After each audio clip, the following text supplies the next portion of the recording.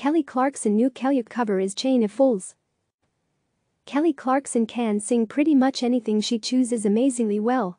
On Tuesday's episode of The Kelly Clarkson Show, the singer, talk show host and undisputed Kellyoke queen blessed us with her own rendition of Aretha Franklin's hit 1967 song, Chain of Fools. Clarkson also managed to pull off quite the feat for bands in the midst of the coronavirus pandemic by performing with her band remotely.